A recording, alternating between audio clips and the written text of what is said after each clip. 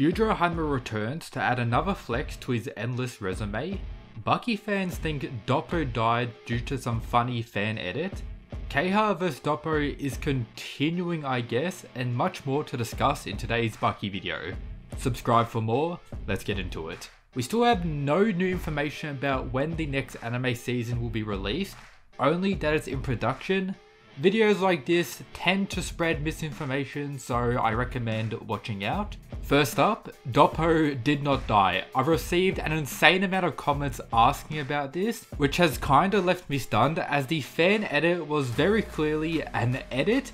Just check it out. So the match ends, he falls to the ground, and then we get the following dialogue. Even after winning, a jobber he remains. Jobber is a term coined by like the Baki and Kengan fandoms, or just like the manga fandom as a whole, for characters that job in various fights. This isn't like in any actual series. I thought that was the first obvious choice, but he falls, and that is the end of Doppo with this panel here of his funeral. The edit is like very funny, like absolutely hilarious, but people thought this was real and actually part of the manga. I guess you could blame the various websites that just take whatever translation and upload it there. The actual chapter ended with Doppo defeating Keiha, giving back his ears, and then pretty much walking away after claiming victory. If you need some clarification of which is the best translated version of the Baki manga, as we don't have an official English translation, after the chapter there should be this black screen with the following people labeled as like the cleaner, translator, typesetter, etc. These people are the most reliable and I guess respected in the fandom, so if you're not sure, just I guess wait to the last page and you should be able to see this. If you don't see this, it most likely is some other translation or maybe some like goofy funny fan edit. But just to let everyone know, Doppo is still alive and we do actually see him in one of the two chapters I'm going to talk about in today's video. But first up, Yujiro returning. So it's been 3 or 4 chapters. Yujiro once again needs to appear. He's more of like a transition character. Doppo vs Keiha was, I guess, thought to be over, even though it isn't, which I'll discuss shortly.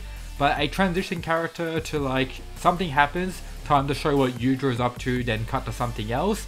And let's talk about what our boy Yujiro is up to. So fishermen use this harpoon gun, which has been created to kill 100-ton whales, and Yujiro wants this man to shoot it at him.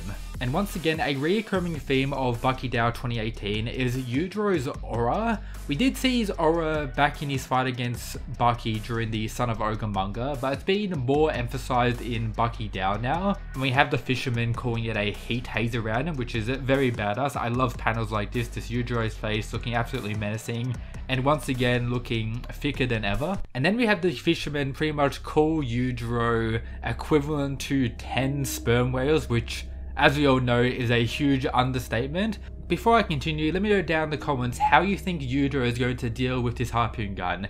Is he going to stand there and just watch it bounce off of him, which I personally would have loved to see. That isn't what happened, but imagine we got that. I'm going to talk about the rules for the next chapter now as we get to directly see what happens. So pretty much Yujiro redirects the harpoon gun with one finger. So I guess Yujiro's redirection character has gone through a huge improvement over, I guess, the 4 chapter break. The panels are absolutely badass. He just grabs his finger, goes whoosh, and it's gone. Like, man, absolutely monstrous. I would have loved, as I just mentioned, him to just tank it and it bounce off of him. That could, I guess, end the long-lasting debate of whether Yujiro can just straight up tank bullet, which he pretty much should be able to, as we see Oliver tank shotgun blasters in the second manga series. We see Pickle tank a pistol shot. Yujiro is above both of them, so should be able to tank bullets. But I already know some people are going to mention the tranquilizer darts that hit Yujiro and knocked him out. It could be just Yujiro getting stronger, as that was in the first manga series. We all know Yujiro's been getting stronger from arc to arc. So I guess Yujiro is stronger than what he was when he got taken out by those tranquilizer darts. However, those same darts were used on Pickle during the Pickle arc as well to knock him out and transport him around. So maybe they're just, I guess, built different. Maybe in the future we'll see Yujiro challenging one of those to see what happens. That could be pretty cool and a crazy thing to, you know, end people complaining about that issue in the series, but yeah.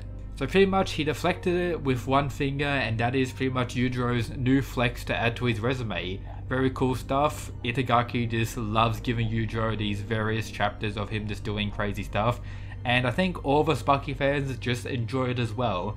Simply seeing Yujiro do something cool like this has this weird effect on, I guess, the fandom. Just cool stuff, Yujiro badass, give us more, we don't care, that's what we like to see. But now to talk about the other stuff. So we all thought the fight between Keiha and Doppo was over. However, Keiha, with his ribs broken, his ears destroyed, has returned to, I guess, fight Doppo even more. It seems like he's pretty much unconscious or barely conscious at this point, but he attacks Doppo in the hallway and Doppo just punches him in the face, is what I initially thought. But if we look closely, we have Doppo's two fingers out like this, meaning Doppo has potentially just blinded Keiha as well.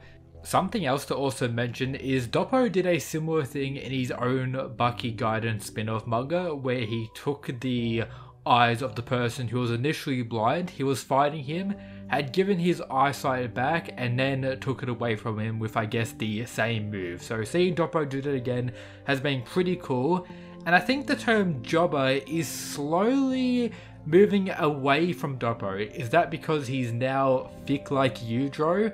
Who knows, but yeah, Doppo needs to get more respect. Throughout Baki Dow 2018, he has been just taking dubs, so yeah, it is what it is. I think now is the perfect opportunity to use the term jobber, and that can be placed on Keiha. What's with the sumo characters getting beat up and then returning to fight again and then getting beat up even more?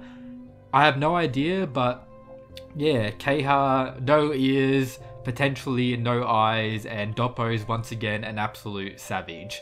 This should be the end of Keiha forever, at least I hope. I thought last chapter was going to be the end of Keiha forever, or he would like return in the future alongside Sukune, but now he should never return. Hopefully. This has been probably one of the most embarrassing showings out of any like newly introduced character, so yeah, rip him. Doppo an absolute menace.